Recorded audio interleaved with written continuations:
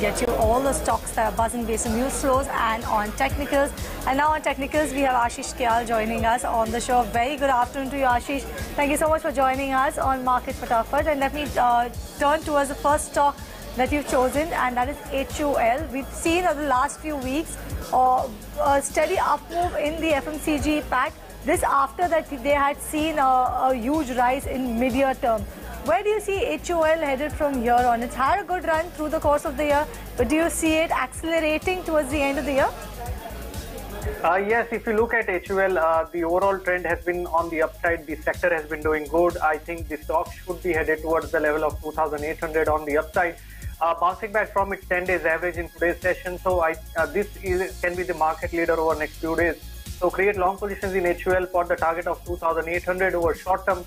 And on the downside, immediate support is at around 2550 level.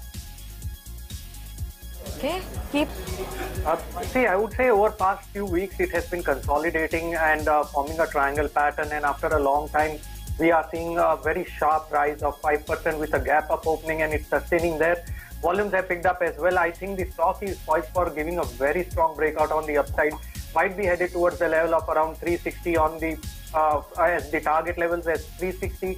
On the downside, 305 is going to be an important support. So one can create long positions here for 360 as the target.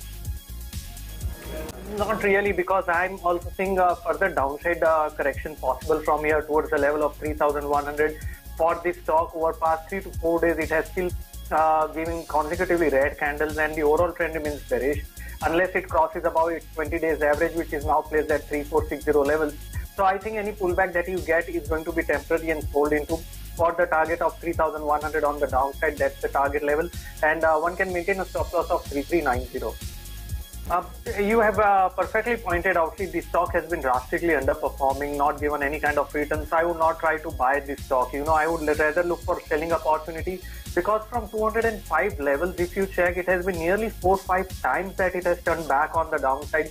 So 205, 206 is a major hurdle for Indus Towers. So I think the stock is again headed towards the lower end of the range, which is near 186 level. So we can aim for 186 as long as 206 remains intact on the upside on closing basis.